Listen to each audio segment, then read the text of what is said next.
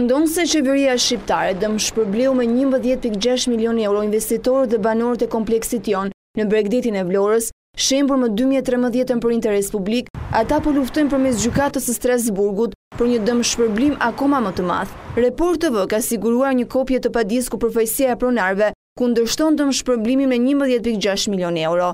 Sipas padis, pretendimi i tyre është se dëmshpërblimi me vlerën e vendosur nga qeveria është i padrejtë dhe jo real. Po ashtu, në padinë e tyre, pronarët e kompensuar kundërshtojnë veprimet e Inspektoriatit Kombëtar të ndërtimit që mes datave 4 dhe 8 dhjetor kryen shembjen e kompleksit me anë të shpërthimit të kontrolluar. Këto janë paljet ekskluzive të një prej seancave zhvilluar në gjykatën e Strasburgut, ku nëpërmjet përfaqësuesve të pronarëve mes tyre dhe Xhaferr Isufi, vjeri kreut opozitës Lulzim Basha, kanë paditur qeverinë, e cila është mbrojtur nga avokatja Alma Hicka. Ndërtesa e aplikantëve u prish e fundit. Të gjitha ndërtesat e tjera u prishun me qëllim implementimin e projektit në infrastrukturë. Ato u konsideruan ndërtime të paligjshme dhe u prishën sipas asaj procedure. Duke qenë se ndërtesa aplikantëve qëndronte në një pjesë të konsiderueshme mbi ujë, inspektoratet prezumuan që kishte parregullsi në procedurat dhe e konsideruan fillimisht ndërtim pa leje.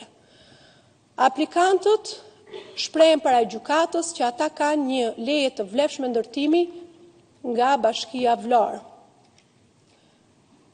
Inspektorati në ato moment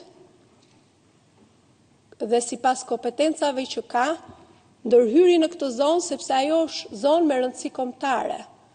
Gjykata e Strasburgut ende nuk ka dalë me një vendim, ndërsa e njëjta çështje është ende në pritje të rekursit dhe në gjykatat shqiptare, përkatësisht pranë kolegjit administrativ në gjykatën e lartë. Ky kompleks u ndërtua me një leje të dhënë nga pushteti lokal në vitin 2010 në qytetin e Vlorës, ndërsa në vitin 2013 për interes të zgjerimit të rrugës dhe projektit Lungomaren u shemb dhe investitorët e banorët që kishin bler prona u dëmshpërblyen.